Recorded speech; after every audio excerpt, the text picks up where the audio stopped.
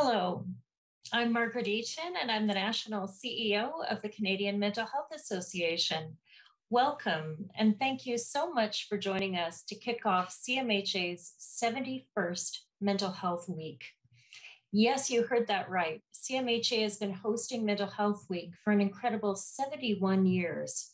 And in that time, it's morphed from a campaign about raising awareness to a campaign for real social change. Our theme for this year is empathy.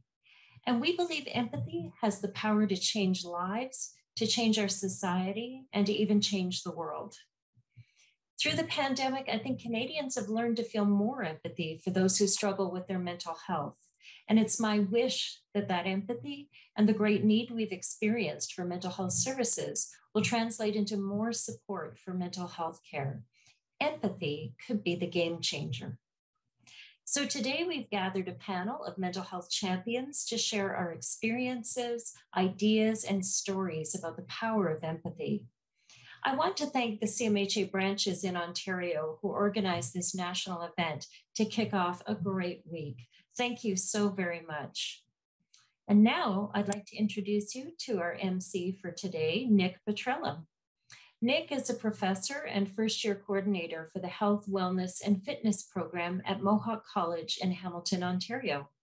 He's also a strength and conditioning coach, mental health first aid instructor with CMHA, and a mental health advocate. In his spare time, he's a keynote speaker working to break the stigma associated with mental illness in the world. Please welcome Nick. Awesome. Thank you, Margaret. And thank you, everybody, for joining us today and for being here and participating in this Mental Health Week, especially around such an important topic. To begin, I'd like to take a moment to start today off with acknowledging the land on which we gather. As we gather, we are all reminded that we are meeting on lands that are the original lands occupied by Indigenous people for thousands of years before colonization, that are steeped in rich Indigenous history and traditions. We have a responsibility to carry forward the Indigenous stewardship of the land, water, and air, and that we may preserve it for future generations. We recognize the First Nation, Métis, and Inuit peoples and commit to the Truth and Reconciliation Report, supporting the 94 calls to action by honoring the truth and reconciling for the future. I'd like to welcome Geneviève Desrochers from CMHA Champlain East to share this acknowledgement with you in French.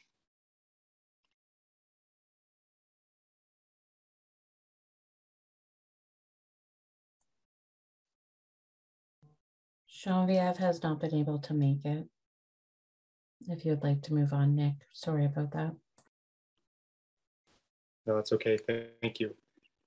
So carrying on, sometimes talking about our mental health can be tough and it can be difficult, bringing up a lot of uncomfortable feelings. If you feel at any time that you need support, please keep talking. Reach out to your local crisis line or Crisis Canada, which is being shared in the chat now. And as I mentioned everybody right before, at some point my dogs will bark, so there's their first introduction.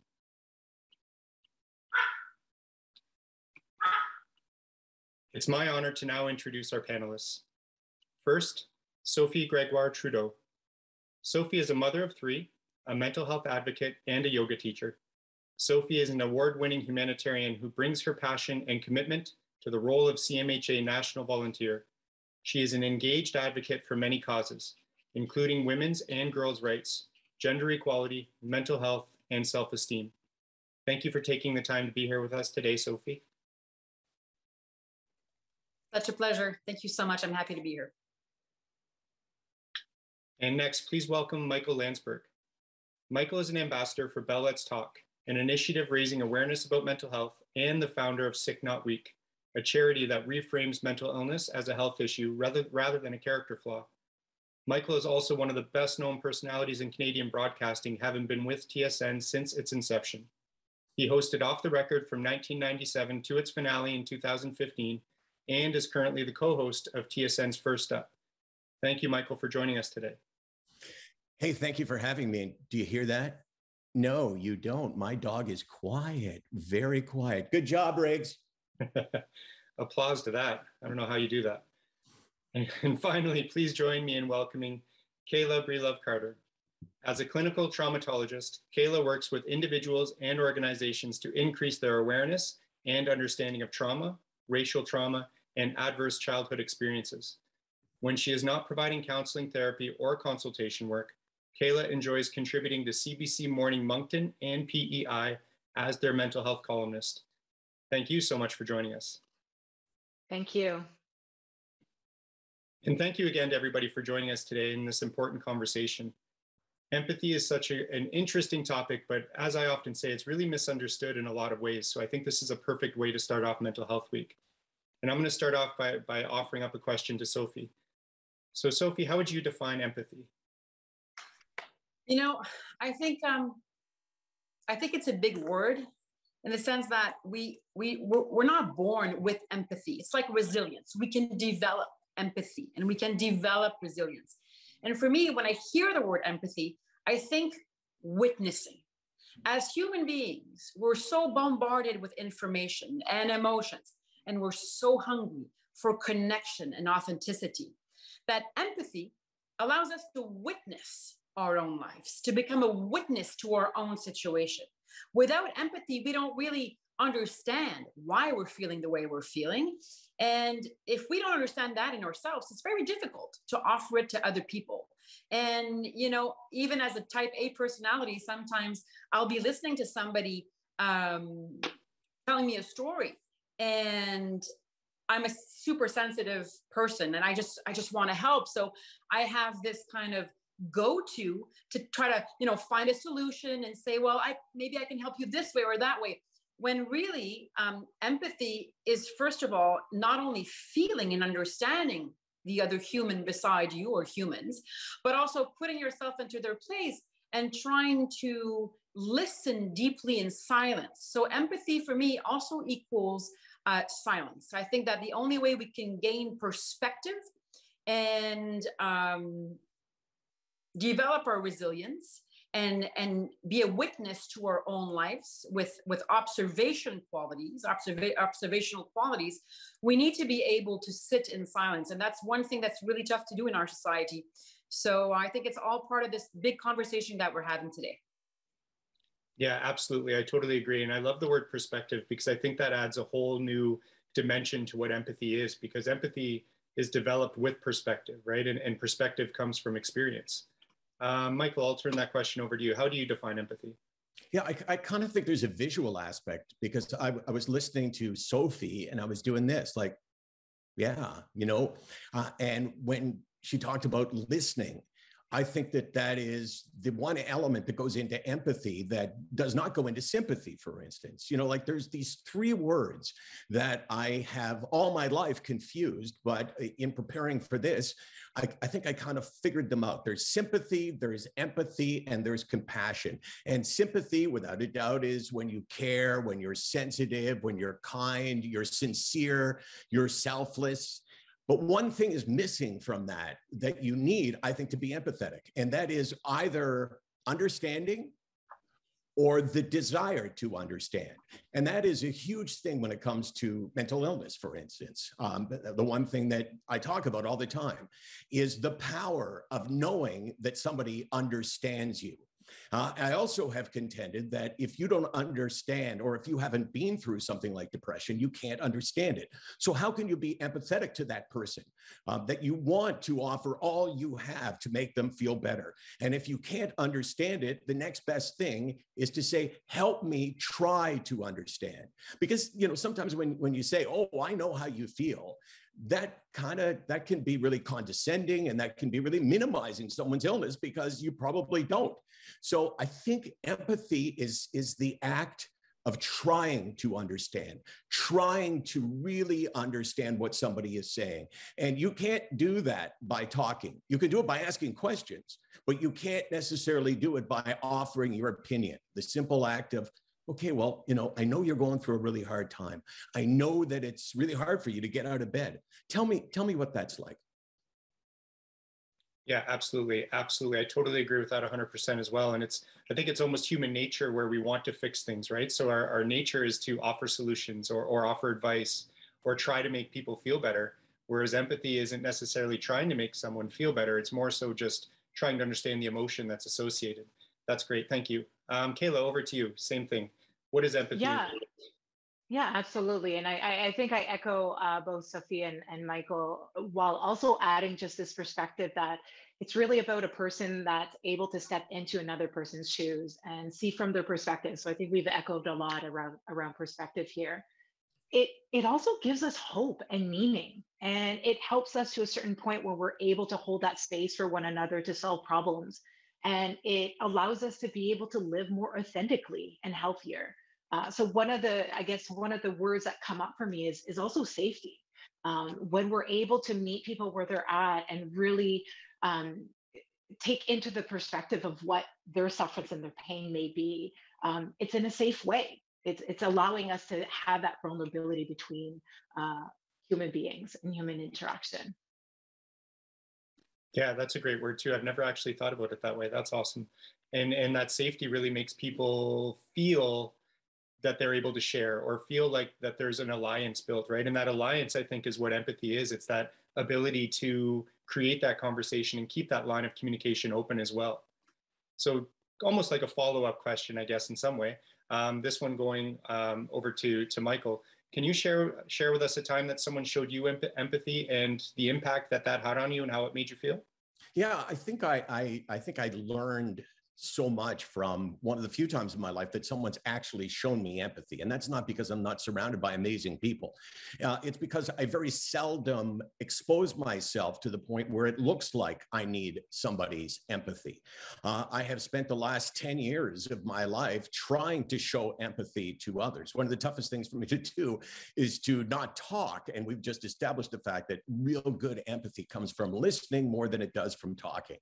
But I remember, when I was the youngest that I can imagine, my earliest memories are me having anxiety. And not just anxiety like worrying about things that had logical consequences, right? Worrying about an exam is not anxiety, the illness. Worrying about going to the doctor is not anxiety, the illness. It's this feeling of like your heightened sense of this sense of doom. And I lived with that for most of the first part of my life. And I had things that I was afraid of that I never shared with another soul. And then fast forward to like 20 years ago, when I realized for the first time, this was kind of me. Oh my God, I just figured this out. I have depression. And this is unimaginably painful for me. I had no idea. I wanted to go around and apologize to everyone that I'd ever judged by, people that said, oh, I have to take time off work or I had a breakdown. I thought like everybody else, and I bought into the stigma that was weakness. But I was so debilitated by this and so devastated by this. What helped me come to grips with it, though, was actually my brother. We are 4 years apart. We grew up very close. My brother became a kidney doctor. He started drinking when he was 16. Later on in his life, he found out that he was self-medicating from exactly what I had been going through.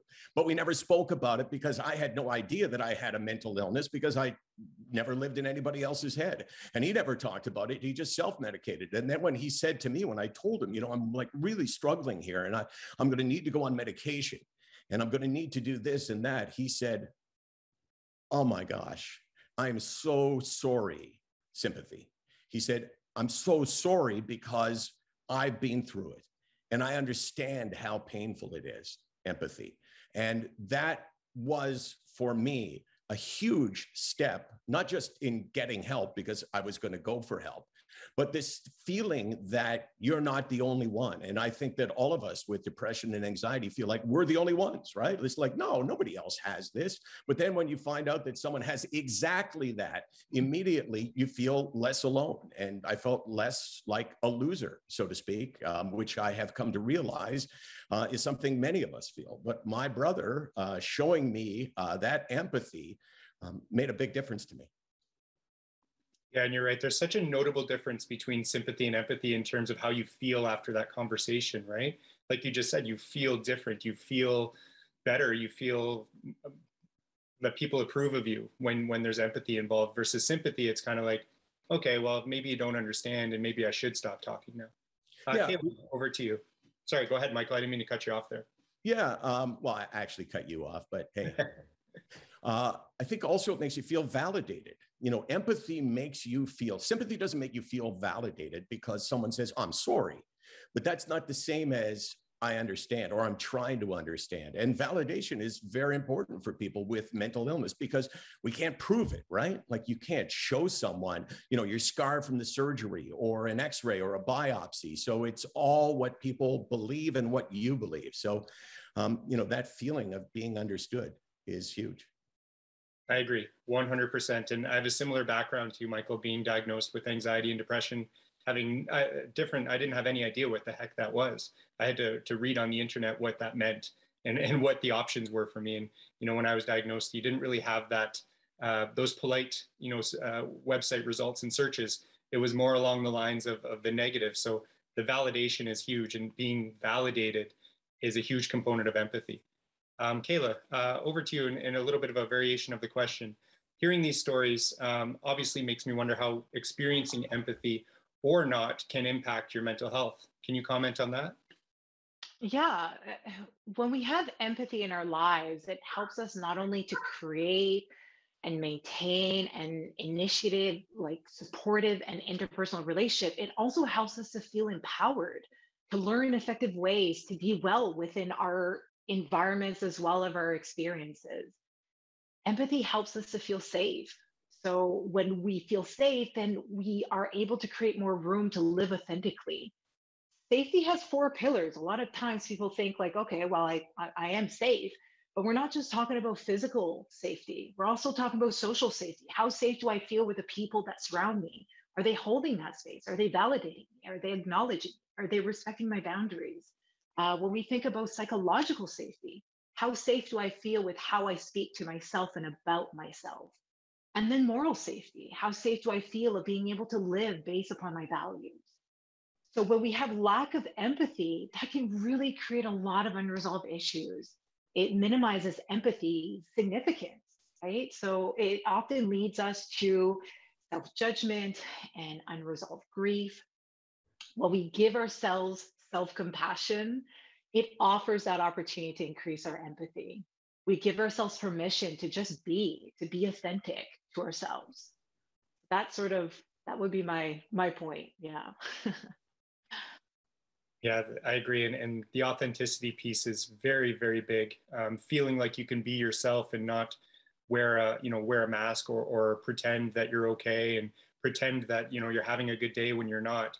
Being able to be authentic and honest, not only with yourself, but the people you're closest to it's so important.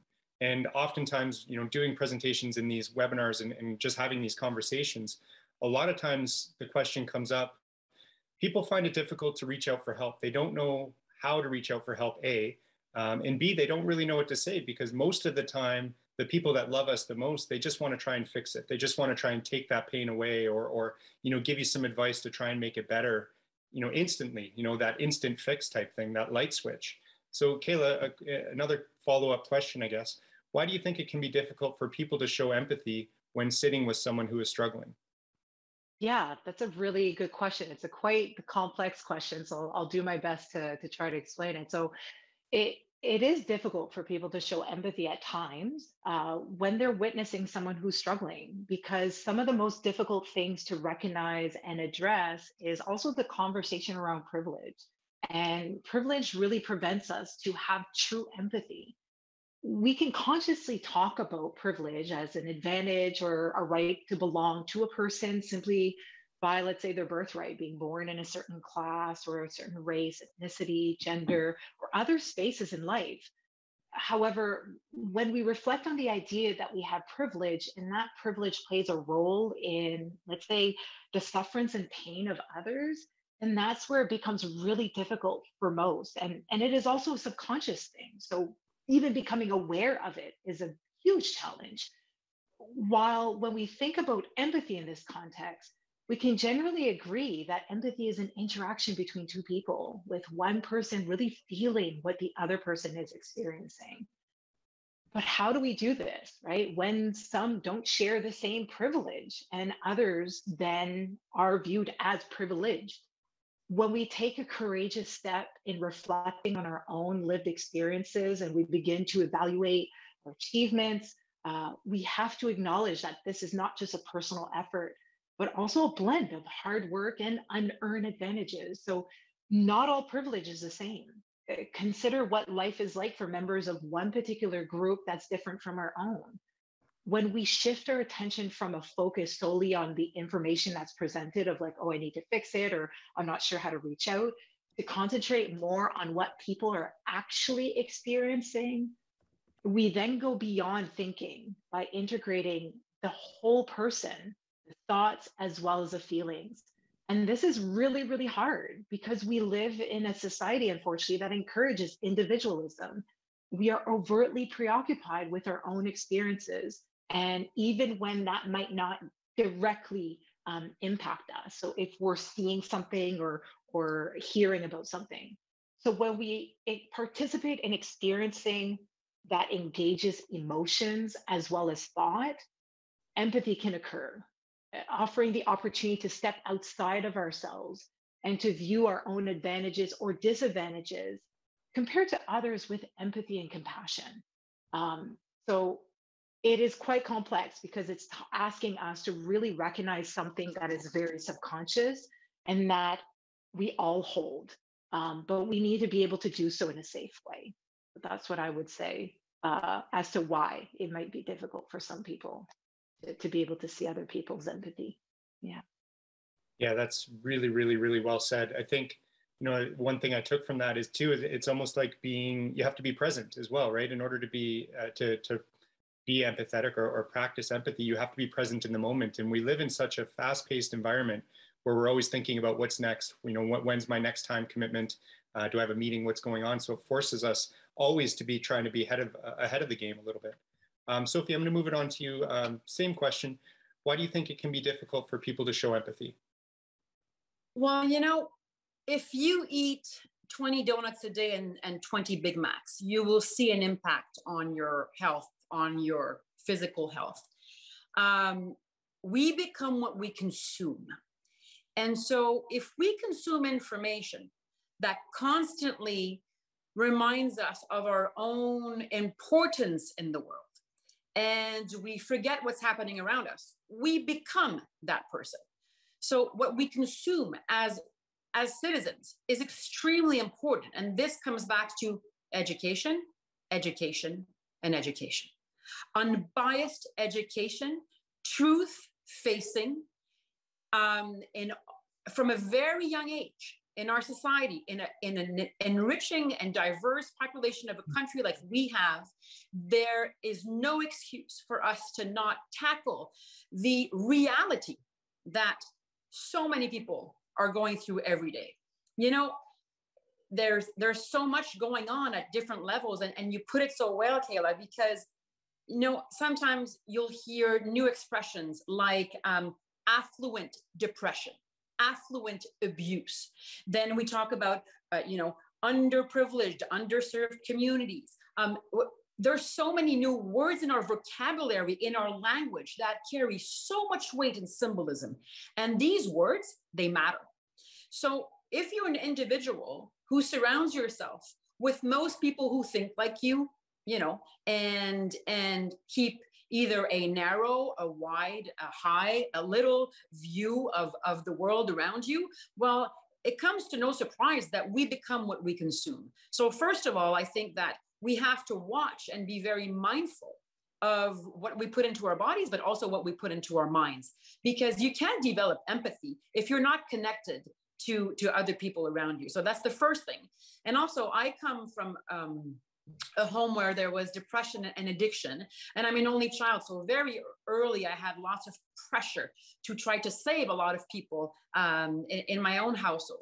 And that weight and that fear and that lack of control transformed into an eating disorder. And I was diagnosed in my late teens. And the empathy that I got from my mother the night where I was in bed and I decided to share my story, and it came out, it doesn't matter how it comes out, as long as you share your story, you will find an ally on the way. And for me, that was the biggest lesson. There are some people who do not develop empathy, but that doesn't mean that there are people who will never develop it. You'll always find an empathetic ally on the way. You just have to, open up, trust your intuition, and take that tiny leap of telling your story, which is a giant step onto the healing process. So for me, it's really about education and about giving people a chance. We celebrate our senses. We celebrate our capacity to see, to hear, to taste, to touch. What am I missing? To smell. But do we celebrate our capacity to feel? This is almost like a new language, and I have chills just talking about it, because this conversation wasn't happening 20 years ago. Like, it wasn't. So we are witnessing something extraordinary, where there are so many cracks in our system that allowed for, like Leonard Cohen says, for the light to come in. And it's allowing us to build stronger conversations, more authentic conversations, and facing our truth, which is honestly, I think, the most difficult thing that a human being can do on an individual level and as a society. It hurts, it can piss you off, sorry for the expression, and it can make you angry. But once we know that, we can fix it together. So for me, a conversation like today gives me so much energy and so much joy and hope, because most people are good, just so we know. As somebody who's on the political path indirectly, sometimes it's easy to be disillusioned by human goodness in the world. But no, most people are good, and an empathetic path is possible. Sophie, thank you for sharing your story. It made me, really realize that, like you said, most people are good. And just because somebody doesn't know how to be empathetic to a situation doesn't mean they don't care. And that's something we try and teach in mental health first aid as well. Like, for example, your parents, they may love you with everything they have. They just may not know how to be empathetic to the situation. So it's not necessarily that somebody doesn't care. They just don't know how to respond in that moment, or at all for that matter, or may never know, but that doesn't mean they don't care. Michael, same question over to you. About empathy. Why do you think it might be hard for some people to show it? Well, when I was looking through all kinds of different articles and things, I started off by Googling the definition of empathy. And there's tons of different ways that you can define it. But what I noticed was that every single one actually had the word understanding in it. And I think it's really difficult for people to be empathetic to someone who has something that they don't understand. And as I said before, mental illness is impossible to understand if you haven't been through it. So it's like empathy can come really easily for some things, right? Like someone says to you, I can't come into work today. I have the stomach flu. Well, everybody's had the stomach flu. So you could go, oh my gosh, oh God, I hate that. Oh, it's so terrible. And I'm sorry that you have that. And man, you must be really, really, really struggling, because that can be awful. But then if you go all the way through the different scenarios that you could possibly face to show empathy, at the end is when someone says, I battle depression. I have suicidal thoughts. That is incredibly difficult to be empathetic towards that person if you have not been through it. So I think there's a barrier that exists that you got to try to break down. And I agree with Sophie. Most people are good. Most people want to do good. But we need to learn how to show empathy. It's not natural. Sympathy comes easily. Sympathy is to look at somebody. Somebody used the expression before about, walking in somebody else's shoes. Sympathy would be, to me, you look at somebody and you say, I'm sorry, your shoes have holes in them. I feel terrible about that. Empathy would be, I can only imagine what it's like to have holes in your shoes and walk around, and it's painful. And then, the saying, I walk a mile in my shoes. And then there's, I guess, the third thing, which would be the ultimate in compassion, which is buying somebody new shoes who needs new shoes. So I think that these are all three different separate things. One comes really easily, sympathy, and empathy, I think, comes a lot more difficult. It is hard to understand what to say to somebody who's really hurting. And it's like, I want to do what's best for them. I want to offer something more than I'm sorry. But that's really hard if you don't understand. And this area of mental illness in particular, I think, for those that have never been through it, is the most difficult to be empathetic towards, is a person with this silent, invisible illness. So I think it's committing to learn how to be empathetic at best. Yeah, absolutely. And judgment is something that we all can't avoid, right? It's something that's happening subconsciously in our brain every second. And it's something that we can try to learn how to set aside, but it's always there. And that kind of leads into the next question. And Kayla, we'll turn it over to you. Do you think that empathy can be learned? And if so, maybe a couple of tips on how somebody can learn to be a little bit better in their ways of empathy. Yeah, sure. I'll start off with a little bit of science, I think. So, when we experience precursors for empathy as newborns, such as, when a newborn hears another newborn crying, they become distressed. Infants feel concern for others, but still have difficulties regulating their own emotions. Toddlers develop empathy in sharing and apologizing and helping others. In early childhood, kids start to imagine how others feel. As we grow up, empathy develops more, right? So we do this through examining our biases, becoming curious about others' experiences, and also asking for feedback on how we impact others.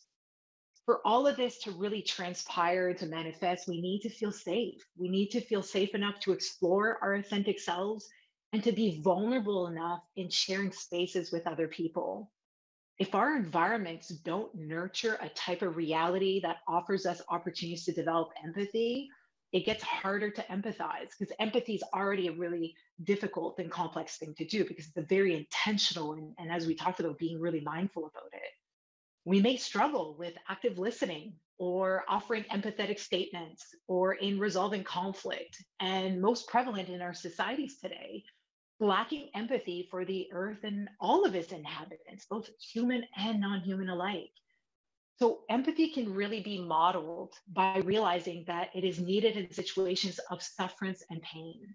Whether you or another person is suffering, empathy drives us to make changes. Instead of asking why about such suffering, you start to ask how you can move through it, right, in a safe way. Empathy isn't always easy, though, right? Sometimes it can lead to burnout or codependency. So, empathy with intent is realizing that you can't save everyone, but you can hold space for them. It's showing up for another. It's finding common humanity so that we can all heal together.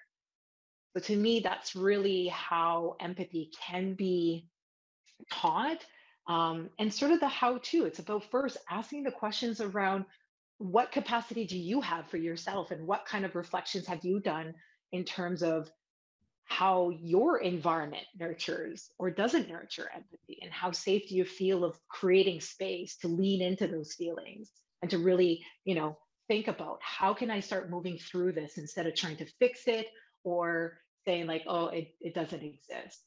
Yeah. I hope that's helpful. Yeah, very, very helpful. And I think you brought up a lot of good points there. And it also kind of adds to the idea of why some people may not be able to experience empathy. And it forces us to feel, right? It makes us feel. And a lot of times we don't want to process emotion, and we don't want to allow ourselves to process emotion because it hurts and it sucks. So I don't want to do that. Why would I do that? And then make myself not feel good in order to be, to practice empathy on somebody else. Sophie, I'm going to move it over to you and give us your thoughts on, can empathy be learned, and if so, how? What you just said, Nick, right now, like suffering sucks. It's funny because I've heard this expression when I do a hard yoga class, embrace the suck. Because in a way, I say that for my eating disorder, and obviously everybody's experience can be different, but in a way, it is very human to suffer. There's nothing wrong with suffering per se. What you do with your suffering and how you deal with your suffering is very important. But suffering in itself is actually a tool to dig deeper into who you are and to see, okay, what's happening? Like when you think like on a daily basis, it is said that we can't save what we don't understand. So if we don't understand ourselves, how can we save ourselves? If we don't understand how the ecosystem of temperature and weather patterns across the oceans work, we'll never want to save the environment. So I think, again, education at a young age is absolutely key. But, you got to meet people where they are. And I think this is quite a lesson that I'm learning on my path. I'm only 47, but you can't expect people to be emotionally where you are and that it's going to be easy to meet people. Suffering and relationships are hard, but they are a gift. They are a gift of what it means to actually be human. And I often say that we're all one trauma away from one another when you think about it. It takes one traumatic life event, whether it's an accident, you lose a loved one, whatever your story is. So the person that you see on the street, and as a mother, when I'm talking to my children or more, you can do blah, blah, blah, blah, blah with your kids, but it's really actions as a parent for me that I really realize that speak the most. So when I'm walking down the street or when I'm running errands or when I see people who are suffering around me, I tend to tell my kids, hey, listen, this could be us. This could be you, my love, because it takes one bad luck in someone's life for either your brain to be changed, your body to incorporate trauma and not knowing how to deal with it. You're very lucky. You're loved. You have support. You're understood. And I try to be, to have sympathy, compassion, and empathy for your own feelings. But we are all linked through our stories of suffering. So it's good news because you said it that way, Kayla. You said we must heal together. And although healing is a very personal path, when you are raised thinking that every human being that you meet contributes to your development, whether it was a good encounter or a bad encounter, when it's time to give back and to listen, it comes more naturally.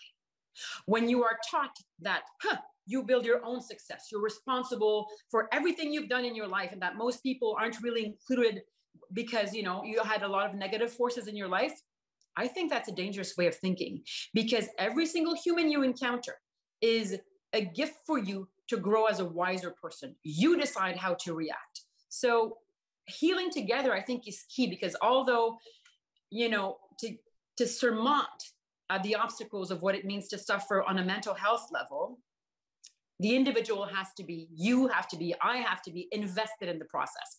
And real change only happens when people are actually engaging in the process. But you're never alone, and you shouldn't be doing this alone. So doing this together, I think, will deepen the empathy that we can develop in our own respective selves. Yeah, very well said. And to kind of summarize some of what you said there, I think we all want things to be easy, but one thing that I find that I say to my students and athletes all the time, don't expect it to be easy. Recovery, healing, it's hard, and it should be hard, right? Managing your mental health, whatever challenges you have. And I've almost kind of developed this philosophy where if something's going easy, I'm starting to prepare myself for the challenge that's coming, because it really shouldn't be easy. It's not supposed to be easy. And if it comes easy, maybe it's not really worth achieving. So it's finding ways, methods to continue to grow, continue to develop, and overcome obstacles. Michael, over to you, and any final thoughts on whether empathy can be learned, and if so, how? I think it can be learned for sure. I think I should try to really apply it to mental health, because that's why we're here, right? We're talking about mental health, and we're talking how empathy relates to it. And I think it's hugely important to be truly empathetic to someone. If you have had the experience that a few of us on this Zoom chat have had, I think it's really important to share to the greatest ability you have, and to go deeper and more raw than you've ever been, because that's what people really feel like when they're understood. And I think that's what you're trying to create in people. And I think that, loneliness, for instance, is a symptom that almost all of us experience with mental illness. And you can be lonely when you're surrounded by hundreds of people. But if you find one person that understands you, that can change everything. So for me, empathy starts with really, sharing to the best of my ability what this illness, depression and anxiety, what they feel like to me. So I say this quite often, loneliness is not about the number of people around you, but finding one who understands you. And those of us that have been through this can be that person. I encourage people to do that because you get to use the worst thing in your life, which for many of us is our mental illness, as one of the best things in our life. It's like, okay, well, I have this poison called depression and anxiety, but I get to use it as somebody else's medicine because just me talking about it can make a difference. And that is a situation where being empathetic can actually make you feel better. The more you share, the more you take. It's a weird thing how rewarding it is, to share what you're going through. And Nick, you mentioned something. I made up a list before of different things that you need to learn how, or things that you need to learn that are really important to being empathetic. And you used one that I liked, and that was no judgment. Very difficult to be empathetic if you're judging. And it's, very easy for some people to judge. Sometimes that's our first instinct. And when it comes to mental health, if you are judging, then you cease to be of use to this person that you, in theory, want to help. Being genuine, as I just talked about, is hugely important. Being fully present with others. And by fully present, I mean actively listening. I remember the first time I went to a therapist, I was talking, and he was doing this. He was like nodding or giving reaction to everything. And I said, whoa, this is very distracting here. Like, I understand you want to show me that you're engaged with me, and that's great, but, just tone it back a little bit. But I think you can show people that you're actually listening to them, not just hearing the words, but embracing the words. I think that it's great advice to say less advice and more questions. The whole act of asking people, I think, is an empathetic act. I think it's first person, not third person. To say we, I think, is really, really important. And not to refer to somebody as, well, I know you're struggling. But as soon as you put it in the context of we, it becomes hugely more powerful for somebody. And again, we're talking about talking and sharing with somebody who has a mental illness, and so do you. And I think it's really important to say to people, well, hey, I can see this from your perspective, because we need to hear that sometimes, this feeling that, oh my gosh, no one can understand why I'm acting the way I'm acting. And it can be liberating to hear somebody say, I can see that from your perspective. So I think we can learn to be empathetic. And I think it all comes easily if we want to be empathetic. So the desire to be that then paves the way for the ability to do that. Absolutely. And you brought up listening, and we're not really taught how to listen. That's not something that's a subject in school, right? Learning how to listen. It's something that we develop over time and with experience. And to put that into a little bit of perspective, I'm sure we all have that friend that asks you how their weekend was so that they could tell you about their weekend, not because they care how your weekend was, but just because they need to tell you how theirs went, right?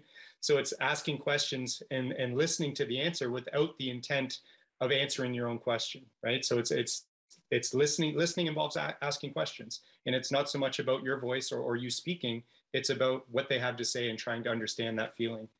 And I feel like we could probably talk for about 2, maybe 3 more hours based on the conversation we're having right now. But I do want to turn it over to any of the audience questions that came in. So there have been so many, trying to filter through and get through a couple of them in the next 10 minutes here. And one specifically to Kayla. Kayla, you had mentioned that there are 4 pillars of safety. The audience would like you to list those again, please. Yeah, absolutely. So when we talk about safety, we're really thinking about these 4 pillars. So your first pillar, and is probably the one that most people know about, is the physical safety. And I often tell individuals that I work with that by the time you really experience that physical safety or not feeling physically safe, all the other 3 pillars have already been impacted. So your second one is psychological safety. So it's really about how safe you feel with yourself. And when I mean by that, I really mean about how safe do you feel with how you think of yourself and how you speak about yourself. So Are you using words that are self-compassionate, or is there a lot of judgment there? Is there a lot of self-criticism? Or is there where you're embracing that sufferance and pain and leaning into it and just really experiencing that? Then you have social safety. And social safety is really about how safe you feel with the people that are around you. And that can be difficult sometimes, because sometimes you may think that you are in a safe space. But then when you start setting boundaries, or you make efforts to assert yourself, or to just make space to say, hi, I'm here, and not feeling that reciprocated, oftentimes that could lead us to feeling socially unsafe, or if people are violating our boundaries, etc. Then you have your fourth one, which is moral safety. This is all about values. And one of the toughest things about values, oftentimes when I talk to people, is, do you even like, do you know what your values are? So on that front, it's an entire, journey in exploring what are my values and how safe do I feel being able to honor those values and really live by, the compass of what my values have to bring throughout my life. So I hope that that's helpful. So it's the four: physical, psychological, social, and moral. Awesome. Thank you so much. Another audience question, and this one directed at Sophie. You talked a little bit about how we've come so far, and we didn't have these conversations 10, 20 years ago, and here we are, on a global scale talking about empathy and what we can do. So the question is more around, as a greater community, what do you think what are some things we can do to increase empathy? That's a beautiful question, and there's so much baggage to unpack. I think that the more we tackle difficult subjects, I talked about truth facing a little bit earlier on, is very lucrative emotionally. I think that, whether it's relationships, our concepts of success and failure, we still live in a society where it seems that, marriage equals success, divorce equals failure. Success is when you make money, failure is when you don't. Like, we're still so stuck in old, patriarchal, economy-driven, stuck, narrow models that hurt us in the way we perceive ourselves and in our daily relationships. And those need to be not only re-questioned, but they need to be discussed. They are difficult to tackle because they're so ingrained in our definitions of what it means to thrive during a lifetime or to not thrive. And they are cultural differences that need to be taken into account. The word intersectionality here is important because people react and interact in different ways depending on how they are treated by a society, the history behind their communities, and the list goes on. So I think that I will reiterate the fact that the most difficult topics that we can discuss will really pay off on what we can learn from each other in the end.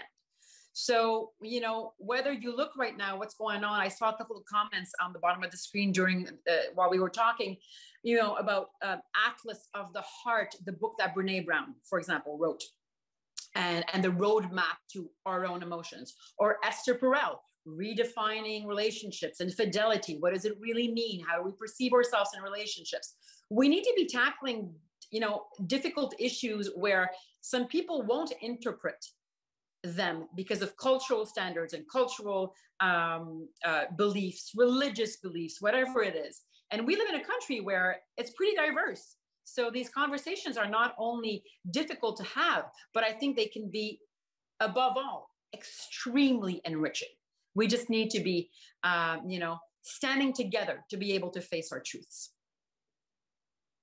Absolutely. And those real conversations, those authentic conversations, not accepting the answers of, if you ask your friend how they are and they say, fine, well, when you know full and well that things aren't well, you accept that answer and you move on because you don't want to have that difficult conversation, right? So it's almost, in establishing those relationships where it's okay to have real conversation and not just the fluff on the exterior that allows us to get from sentence to sentence, so to speak. Awesome. Thank you so much. Michael, there's a question for you here. And you did start to talk a lot about empathy, but as a father, how do you teach your son empathy, and how can we create more empathic men in a society that doesn't traditionally value it? I think the best way to teach anything is to teach by example. And I think that my kids, my son and my daughter, have seen me try to practice what it is we're all talking about today. And I think that what I've tried to do is to try to instill in my kids the joy that giving brings you, and that being empathetic to others, and in particular with mental health, but being empathetic to others in any way has a huge value for you. So it's funny because it seems like it's the most unselfish thing in the world, to be sympathetic and empathetic towards someone.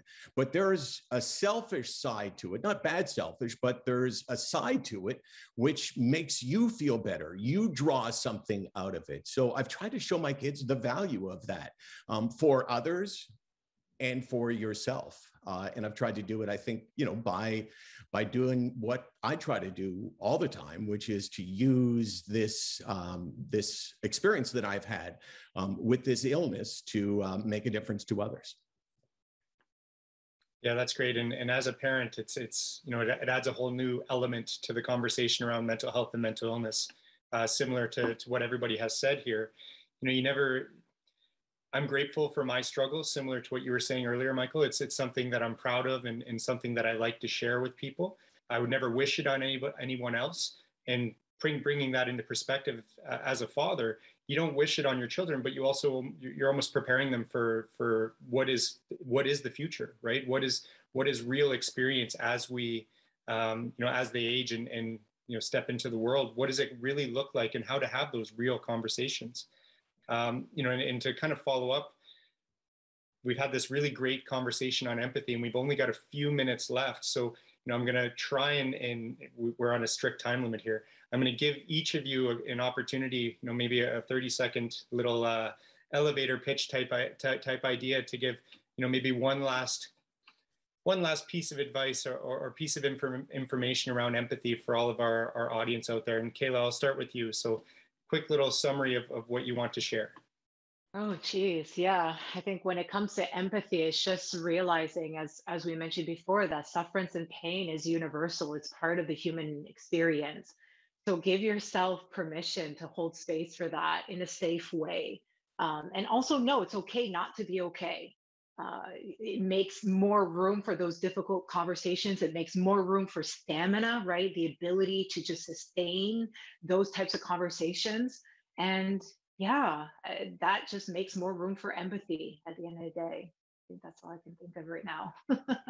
Yeah, I'm kind of putting everybody on the spot here a little bit. Michael, over to you. Go ahead. Yeah, I can get a lot of words in and cram them in just 30 seconds. So I would say that one of the best things you can do to somebody is to say, I understand you. But it's also really powerful to say, I don't understand you. And I think in relationships, when it comes to mental health, people get in trouble when they believe they understand, when they really don't. And I try to tell people all the time, it's okay to say to this person that you really care about, hey, I don't understand what you're going through. And not only is it okay, but sometimes those are the most important words that you can say, because when you start to act like you understand, but you really don't, then all hell breaks loose, because now all of a sudden you're saying, go for a nice walk, for your depression. Well, that shows lack of understanding. If you preface what you're saying with, I don't get it, then I think you're a lot closer to being effective in caring about somebody. Absolutely. And that's something we also try and teach in mental health first aid around. Don't expect to have an answer, right? Don't expect to know what to say when somebody tells you they're struggling. If somebody expresses that they're thinking about suicide, don't expect to know what to do in that moment. Don't expect to have an answer or advice. You shouldn't. It's just the fact that saying, I don't even know what to say right now. I don't even know how to respond, but I want to help. I want to be there to help if I can. And it's just not always having an answer is sometimes the best answer. Sophie, over to you. Go ahead. Baby steps, baby steps, baby steps. We are so demanding. towards ourselves, so harsh sometimes towards ourselves. And I remember in my first meditation session, I was taught to meet my inner lover. And I was like, what? And, you know, I laughed it off, but honestly, this is one of my greatest life lessons. How do you meet the inner lover inside you? How do you become patient, observing, tender? How do you speak to yourself when nobody's watching you? This is when it all happens. So you don't need to be saving yourself, saving others. It starts with little things, little gestures, little moments of where you actually take care of yourself and to trust that we can't do this alone. And I think the other key word is expertise. There are people who devote their lives, like Kayla, who are professionals, who know what they are doing, who are trained and educated, and they are all over this country. And people need to note that there's help out there, no matter where you are, living close or far to a city, you can get help. Thank you. And I honestly don't have the words to express my gratitude for all three of you and sharing your experiences and your advice and just your perspective on what empathy is. You know, I'm very honored to be able to sit here with you today and to have learned from each of you. And I know, you know, based on the comments that are coming in and you know, them flashing on the screen here, the number of people that are extremely grateful, extremely inspired and motivated to not only learn how to be, you know, learn how to express empathy, but just to be more of an ally, you know, and Sophie, you said something really important at the end there. And I think that's almost the message that we want to continue to give to people. And it's that, you know, you're not alone and that there are people that want to help and that there are people that care. There are people that would do anything to help you get the help you need, and you don't have to do it alone. And almost, you know, most importantly, you're not going to be able to do it alone. You need support, you need allies, you need people that care, you need people that are willing to take that step with you and walk beside you or in front of you or behind you, depending on the situation. And that's an important message to leave with everybody today. And I think, you know, as we conclude the event today, you know, I just like all of you, I do these presentations quite a bit, and I'm leaving here inspired. I'm leaving here feeling like I've taken a lot from this. So I can imagine that everybody that has been an audience and participant today is feeling the same way. I can't think of a better way to kick off Mental Health Week. And I think that leaves a lot of us with some things to reflect on, some things to develop and improve on. And maybe the professor in me is coming out again. And every presentation I give, I leave you with the same little bit of information and a little bit of homework. And it's to check on somebody you love, check on somebody you care about. Let them know you're thinking of them, because truly that is a way of practicing empathy, is letting somebody know you care, that you're worried, that you're there for them. And who knows, you might simply be saving a life. And that's truly all it takes, is that kindness, that compassion, that empathy, which we keep talking about. And that's enough to save a life every day. And we all have that power. I encourage everybody today to keep this conversation going. Follow the events this week by visiting your local CMHA branch's website or on social media. Use the hashtags #GetReal and Mental Health Week to spread the word about mental health and the importance of empathy. And on that note, I just want to say one final thank you to all of you for being involved today. That was truly incredible. I don't have the words to express how I'm feeling, but thank you so much. And I hope that you all have an incredible week and an incredible Mental Health Week. Thank you, everybody. Be well.